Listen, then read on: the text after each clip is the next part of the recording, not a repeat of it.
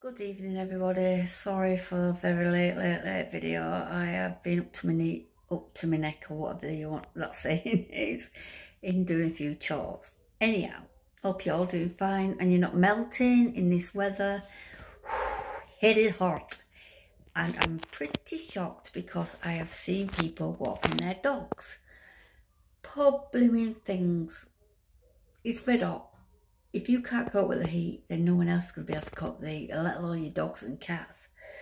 But yeah, I've been to my mother's day and I've helped her a little bit, done a bit of housework, done a bit of washing, etc., and creamed the legs. And now I'm home. And yes, look at the grey hairs, they're back. And I'm very rosy cheeked because I'm red hot. It says that we're going to get it's going to be a heat wave this week coming in the UK, and it's going to be like 30 degrees. Is that the word? How do you keep your curtains closed to keep the sun out when you live in the middle floor flat and you feel in every single heat? I'll have to go and get a shower in a minute. I really am melting. And I've been hit with a bit of a fibroflare. Struggled to get out of bed this morning, and I went to the pharmacist because I'm feeling something under my foot, and I got told it is a verruca. I think that's how you say it. It's a little white dot underneath my foot. It's quite raised, but I can't walk on it when I've got no shoe on. It hurts. But the pharmacists have told me I have to go to the doctors for it. If anyone is, I can't remember what I'm going to say, professional. And I thought if you go to the pharmacist, they can give you it if you pay for it, but no, I've got to go to the doctors. So I'm not sure if it's because of the medication I am on, or it's just so that they don't, excuse me, hair as well. My hair's just sticking up left, right and centre. So it's Sunday and it's the end of the week. It has been one hell of a long week. Yeah.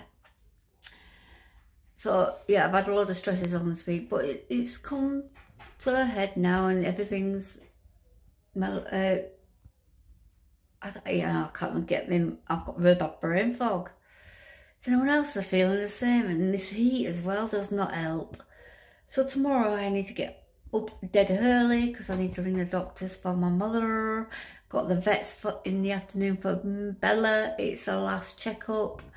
But she's doing fine, loving life now. Bella is, she's chilling out more, she's coming for more cuddles.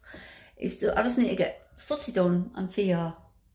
But yeah, thank God Bella's done. And then I've got to catch up with some housework and catch up with the washing, etc., as you do. And I need to crack on with my coursework as well, because I've had one of the weeks where my mother's needed me. Don't let her tell her if I say that. She goes, "You're never too old for a crack." Who remembers that as a pet when you were back in 80s, 90s? What was the one? If you don't, what's for tea, Mum? Shit and sugar. What's the other one? Oh God, there's a fair few. Oh, you're never too old for a crack. That's what my mum usually says now. But yeah, I'm going to love you and leave you guys. I just thought I'd come on and say hi. It's just been one of a hell of a long week. Struggled, and then I had that jaw attack. I forgot to write it down in my video yesterday, and fibro is struck again, especially my brain fog. It's really bad, and I don't think it helps with this heat anyway. It's too hot. Anyway guys, I hope you're all doing okay and you're not boiling and melting like I am.